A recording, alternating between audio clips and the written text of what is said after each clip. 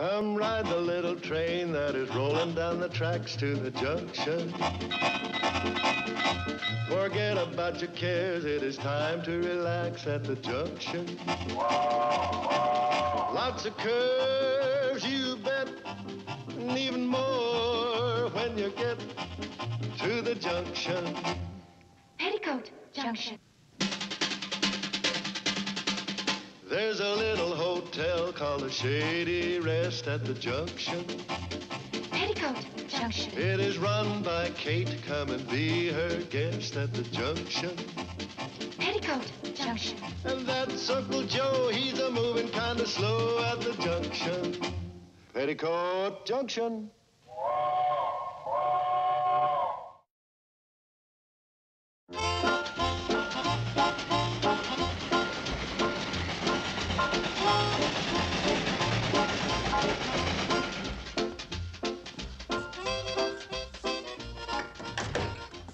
Kate, what are you doing?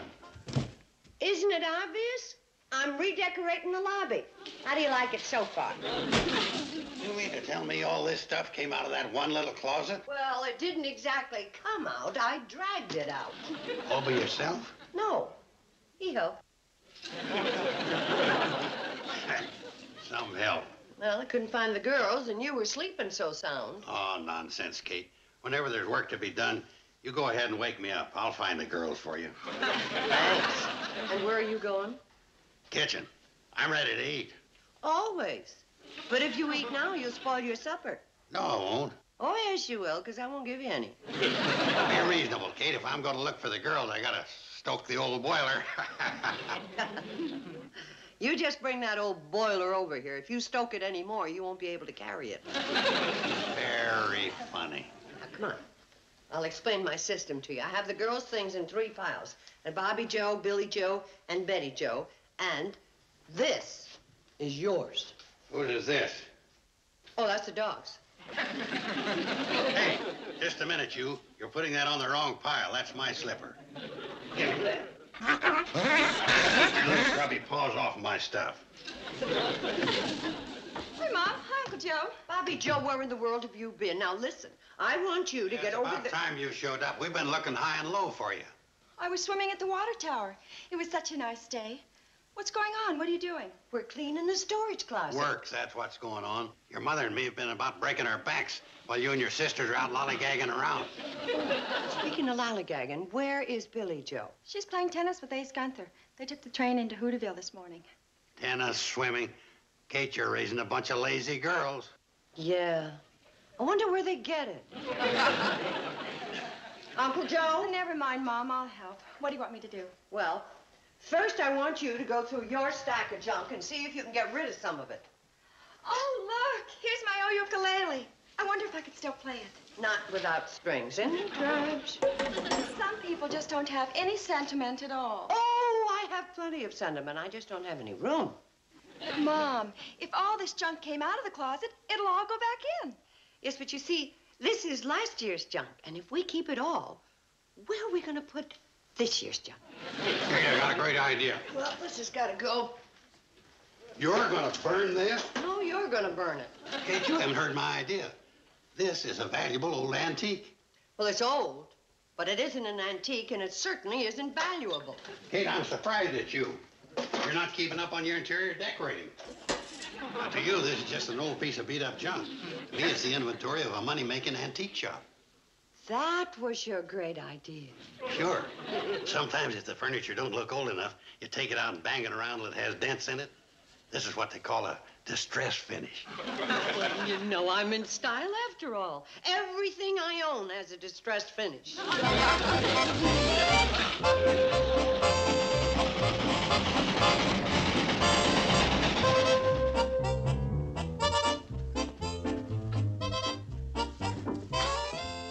Uncle Joe, when you catch your breath, you can haul the rest of this stuff out. Hey, the train's in. Yeah, later than usual today. I've been waiting for Betty Jo to get home from school. She's good health. Yeah, fine. Then you won't need me. Here, hold it. I'm going in the kitchen to get a cup of coffee and a piece of that blueberry pie. I'm saving that pie for supper. Besides, you just had a coffee break. That was my sandwich break. Now I'm taking my coffee break. grows a remarkable man. One day's work and he's ahead. 3 weeks breaks. I just love the way you look in that T-shirt, Ace. And the way you serve that ball. Wow. Well, there's Billie Jo and Ace. I guess they were on the train, too. Yeah. Looks like I'm gonna have a complete staff after all. Hi, everybody. We just had the most marvelous time. It was a perfect day for tennis, and they resurfaced the courts in Hooterville. For goodness sakes, this place looks awful. Yeah, I've been cleaning out the storage closet. Why in the world did you do that, Mom? Well, it was this way. I had my choice of going to the races, playing golf at the country club, having tea with Lady Bird, or cleaning out the closet so naturally. Oh, Mother, you're such a character. You know Ace Gunther, don't you? Oh, of course I do. Hi, Ace. Hello, Mrs. Bradley. Hi, Bobbie Jo. Hi, Ace. I need your help, Billie Jo. You're just in time. Mother, please, I've got company. Well, that's wonderful. We can use another hand. And when Betty Jo gets here... You mean she isn't home yet? No. I thought she was on the train with you. Not unless she was running it. Well, that's it, sure. She's in the cab with Floyd and Charley. I just hope she hurries up. Meantime, I have to see about supper. Well, if it ain't Miss Billie Jo Bradley, prominent sportswoman, just in from the links. Hi, Uncle Joe. But you don't play tennis on the links. You play on the courts. Oh, they must have changed the rules. Uncle Joe, this is Ace Gunther. Ace, this is my Uncle Joe Carson. How do you do, Mr. Carson? All right, son. You know anything about antiques? No, sir. That's too bad. I was looking for somebody to help me out in my antique business. Oh, Come on, Ace. You must be dying of thirst. Yes, there's some nice ice-cold lemonade in the icebox. Oh, hi, boys. Where's Betty Jo? Tinkering with the train again?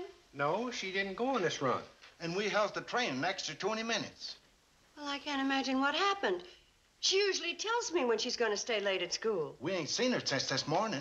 I said to Floyd, she just didn't look like our little Betty Jo with her hair slicked up and makeup all over her face. And when I spoke to her, she didn't answer hardly at all. Just stared out into space, kind of dreamy-like her mind was on something far away. I could see right off she wasn't her normal self. Her and Moss, they ain't got brains enough to come out at night. Boys, did she say anything about doing something after school? I don't recollect she did. Oh, I thought it was kind of peculiar, her with that suitcase. Suitcase? Floyd. I told Charley if it was anyone else but Betty Jo Bradley, I'd say she was running away from home. Running away? Yeah, you know, like that Perkins girl over in Pixley last month. Run off to the county seat and got married. And she was a year younger than Betty Jo. Why, Betty Jo wouldn't... Or that Walker girl from Crowell Corners last year. Hitchhiked halfway to Hollywood, California before they caught up with her. Floyd, will you shut up? You got a mouth like a cellar door. What'd I say? Big dumbbell, can't you see that Kate's pretty near worried to death without you making it any worse? Oh, no, I'm not worried. Why, Betty Jo's too sensible to do a thing like that. No, I'm not worried. Why are you sweeping the dog? I'm not.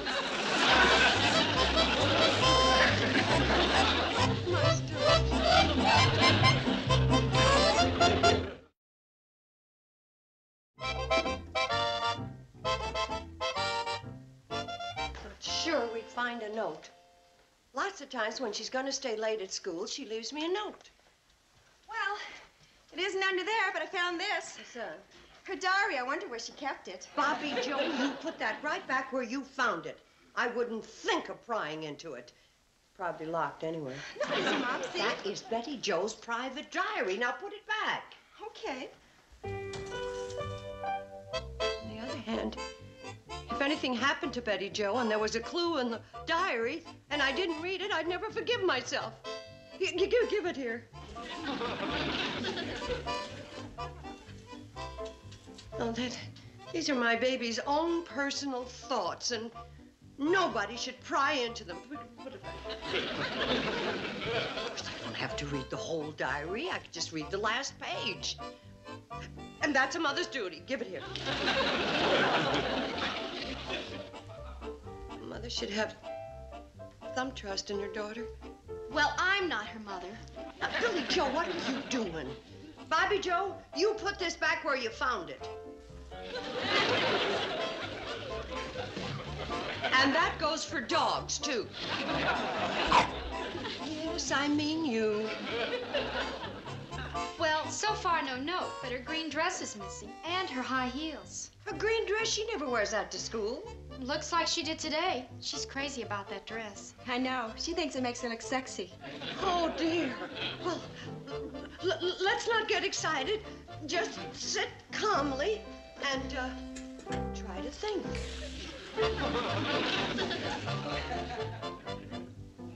I've got it. What? Play rehearsal. No, Mom. Too early. They don't even have tryouts till October. Cheerleader practice. That starts next week. She was practicing cartwheels yesterday, getting in shape. Club meeting? That's right, no. Too early. Well, don't just sit there. If you've got an idea, say so. Too bad he can't talk. He probably knows. Yeah, she tells him everything. He used to tell me everything. Here, what are you doing? That's Betty Jo's notebook. He's trying to tell us something. Take it away from him. He'll tear it.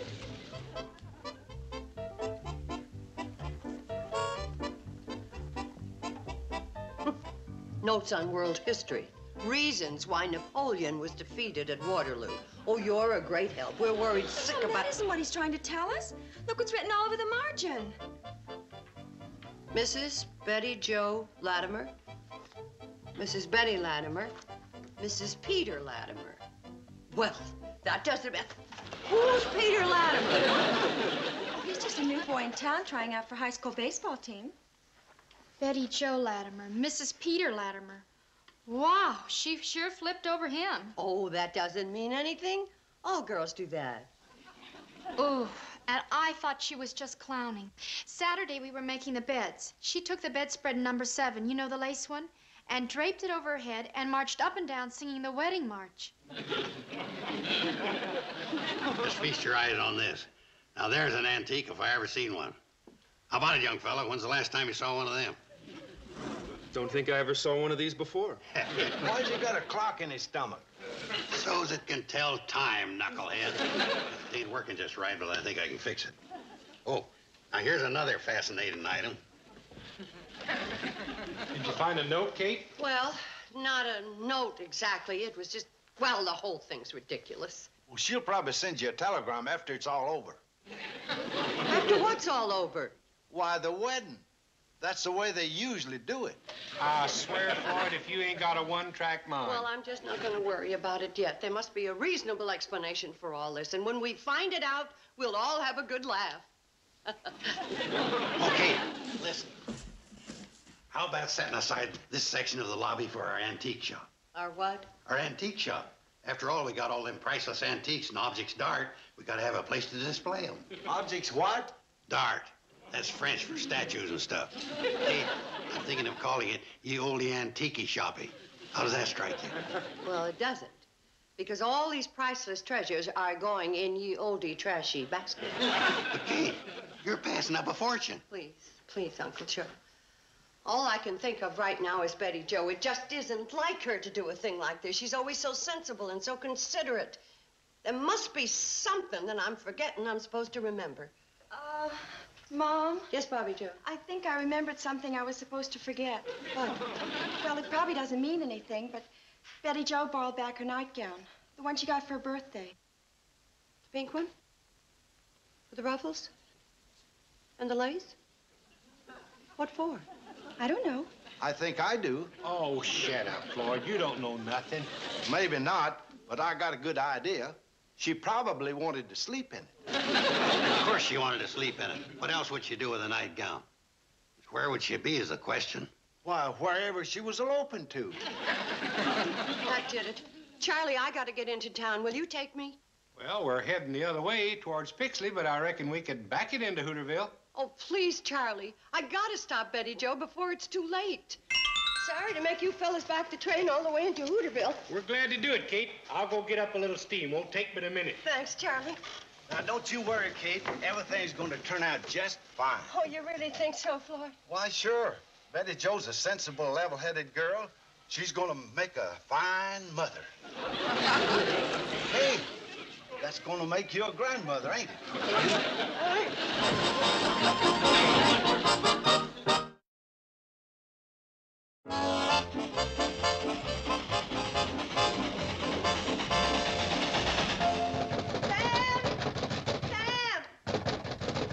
Door's closed. Come back tomorrow. Sam, open up, it's me. Well, I don't care who. Kate, I'll be right with you.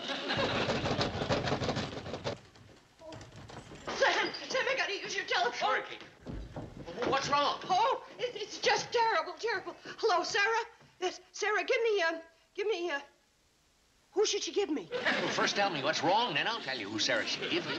Oh, I'll call you back, Sarah. Oh, it's just dreadful, Sam, dreadful. And now, Kate, get a hold of yourself. Betty Jo ran off and got married. Oh, good gosh, when did this happen? I don't know. She left the house this morning without saying goodbye, without even leaving me a note.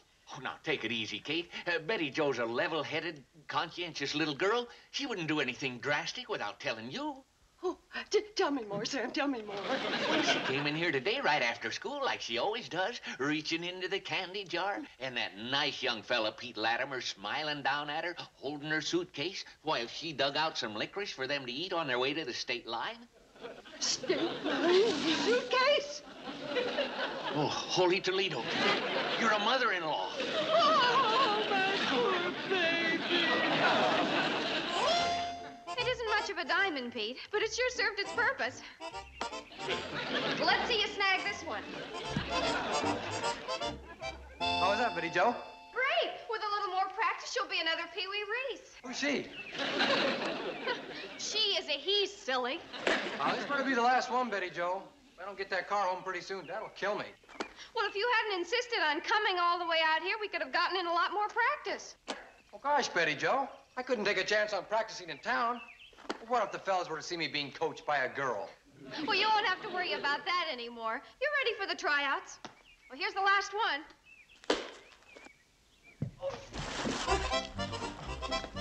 Betty Jo, are you all right?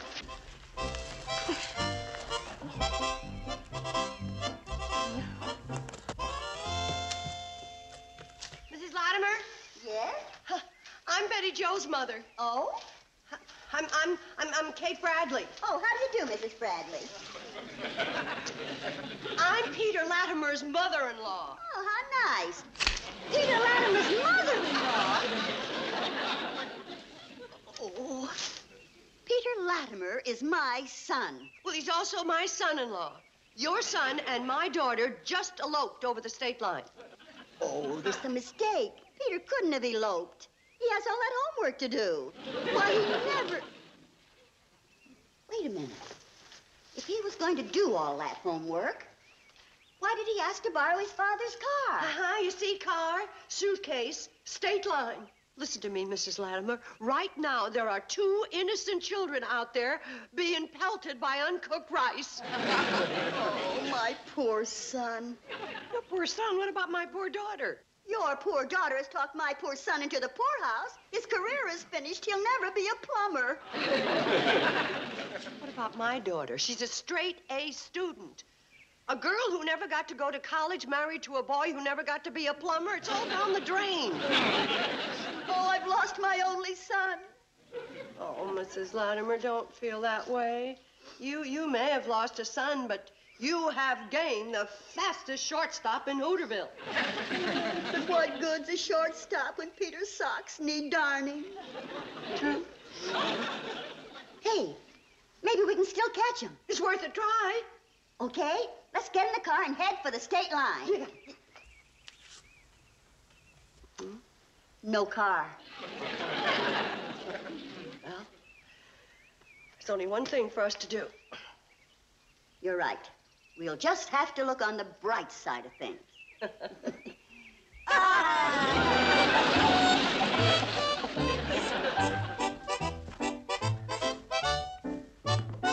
Mom, couldn't you find out anything at all?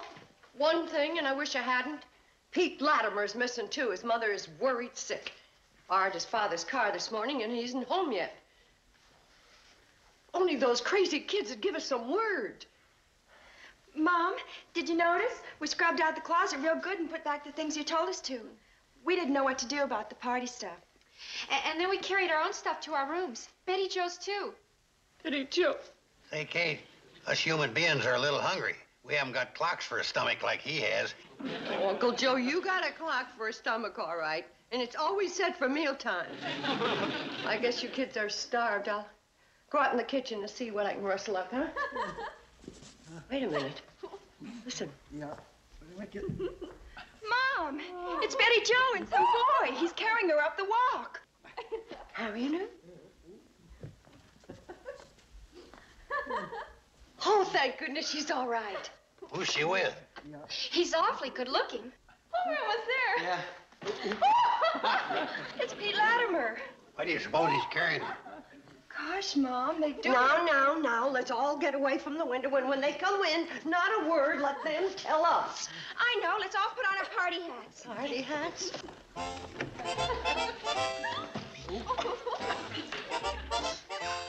Well, hello, everybody.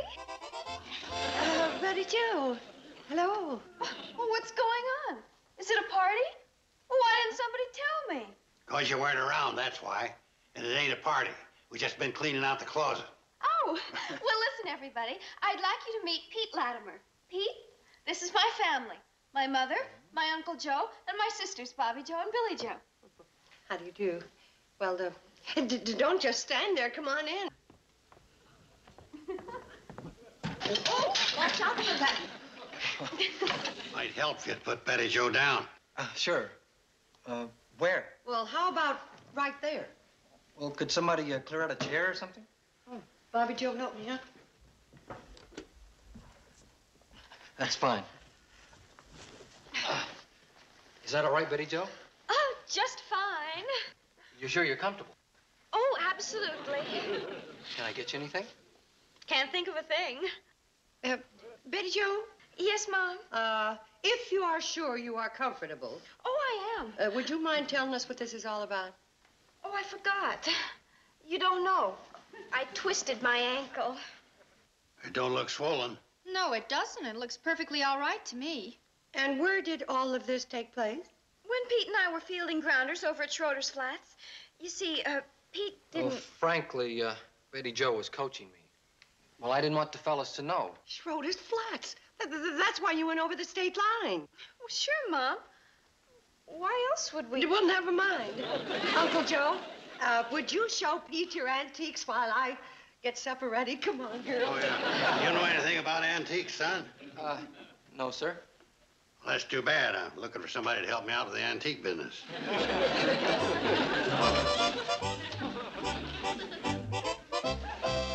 You haven't eaten your carrots. Would you like some more beans? Betty Jo, you can teach me about baseball, but when it comes to food, well, I can coach myself. I'm sure glad you folks let me stay for supper. Wait a minute. We know you kids were practicing baseball, but we still don't know why you took along the suitcase. Well, I had my ball and glove and school books, and my green dress and nightgown to take to the cleaners, and my shoes to take to the repair shop. So I put them all in the suitcase. Like I said in my note. Note? What note? The one on my pillow, where I always leave notes. Don't look now, but I think we just found the note. You naughty boy. Pie, anyone? Except you. Don't be mad at him, Mom.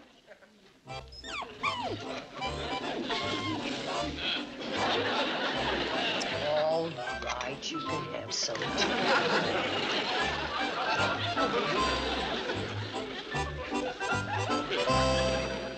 Good night, Mrs. Bradley. Good night, Pete.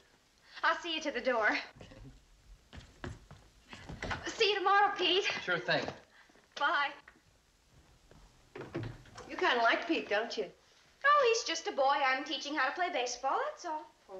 Good night, Mom. Wait a minute. I thought you sprained your, Healed fast, didn't it?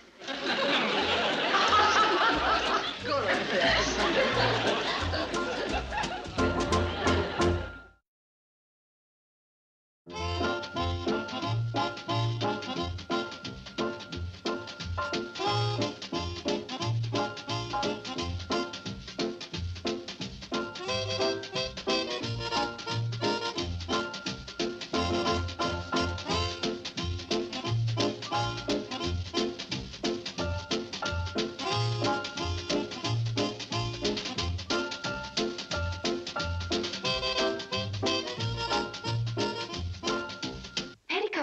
Junction.